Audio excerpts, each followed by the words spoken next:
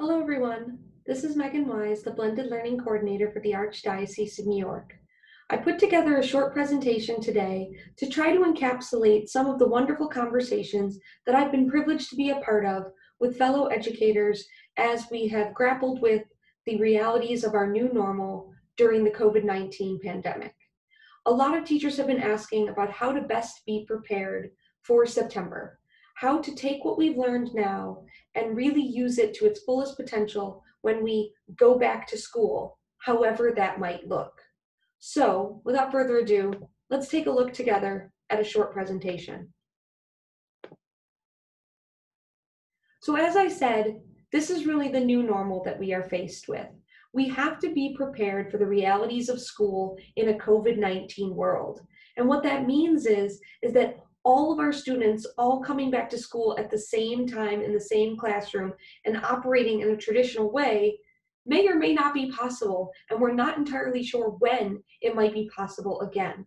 So let's talk about the three different modes that I predict we're probably going to see all integrated into the same school year. The first mode being brick and mortar classrooms. Don't you miss that image there? Don't you want to be back? Of course you do. Our students want to be back, our teachers want to be back. And brick and mortar classrooms are obviously going to have a place in the future.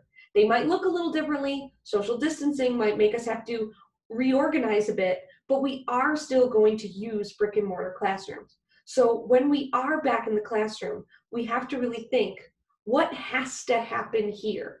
What can't happen or can't happen as well in the other sort of silos of learning that I'm going to talk about?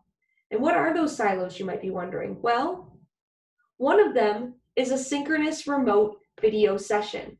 So just like I'm using Zoom right now to record this video, you can also use something like Zoom or a Google Meet as a way to do a live synchronous session where your students are on at the same time.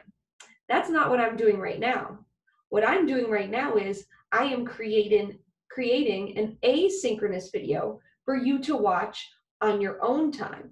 But when we are all together live using a video chat conference, that is a different thing than the brick and mortar classroom. It's not entirely the same. You can't just do everything you did in brick and mortar on a live Zoom session.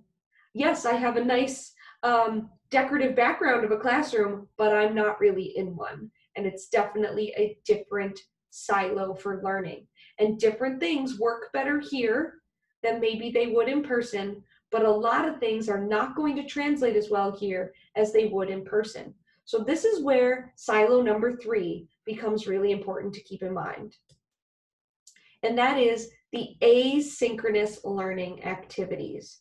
So when I talk about asynchronous learning activities, you'll see I have a couple of images here. I have an image to denote using things like Seesaw or Google Classroom as learning management systems to back and forth communicate with students and parents. Talking about using things like instructional videos, like what I'm making right now, or HyperDoc activities. Asynchronous learning activities are any ways we can have students learning new material or demonstrating their learning of new material, but doing it independently on their own time and then submitting it to us on their own time. So typically that would be digitally through a learning management system. So it's not all happening in the classroom, but there are many, many learning opportunities and activities that we've done typically in a brick and mortar classroom that we can easily move into an asynchronous learning activity. I would even argue that there's quite a few things we've done in brick and mortar classrooms as a whole group activity that would best serve our students when done asynchronously instead. So step 1 is going to be to flip instruction whenever and wherever possible. What does that mean? Well, that means doing something exactly like what I'm doing right now, which is taking a piece of content that I'd want people to learn and putting it into a video. Why put it into a video? Well, because then I can send it out and you can watch it whenever you want. You can watch it whenever you have free time. You can rewatch it. If you missed something I said, you can pause and you can go back. There's so much the video can do that is actually even more beneficial for students learning new content than a live session in a brick and mortar classroom would be. When a teacher is speaking to a class live, whole group in a brick and mortar classroom, individual students can't pause the teacher where they need to. Individual students can't rewind and rewatch the parts they need. Furthermore, there are students who can't skip ahead over the parts they already know, or heaven forbid if they zoomed out, okay? Whereas with a video, you can make it so that they can do this on their own. And the same thing with turning your instruction into a hyperdoc, where they can explore through video, through different links, through different reading materials. If you give them that material to explore and engage with independently, they can do it on their own time and in their own order, and then come together with something to discuss. And this is where we come to step 2. Step 2 is to use a synchronous video platform to check in, to say, how are you doing? If you can't be in the classroom with each other for periods of time, make sure you keep up that face-to-face connection, even if it's only through video. It's so important. Clarify the content. If you've sent out instructional videos for them to watch, whether it's your own pre-made instructional videos or ones that you found online, whether you've used HyperDocs or Edpuzzle or did a Zoom recording like this, clarify the content when everyone comes together onto a live Zoom session. And remember, it doesn't necessarily have to be everyone at once. You can invite small groups at once to come onto a Zoom with you. That's okay. Just as you did small groups in the classroom, you can do a small group live video session. It's totally fine. Use this time to answer questions. Tell students to come to the Zoom or come to the live Google Meet or however you're hosting. Tell them to come there with questions ready to ask you.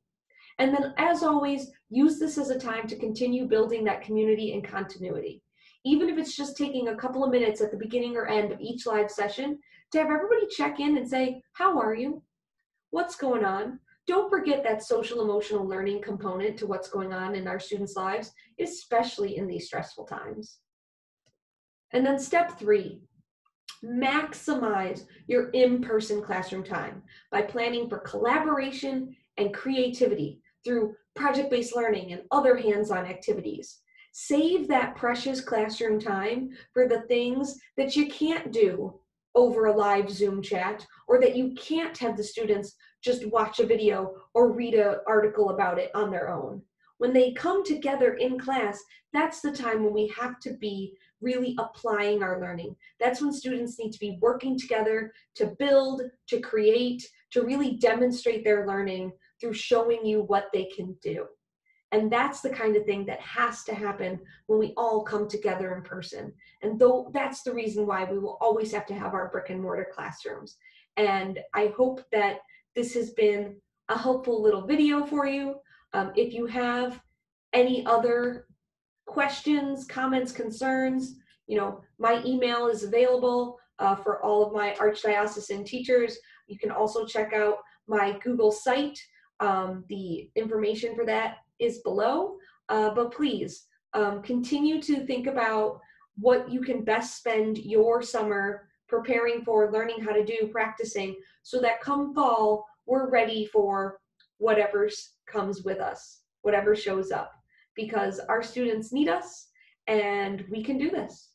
All right, I wish you all a blessed and beautiful day, and stay safe, everyone.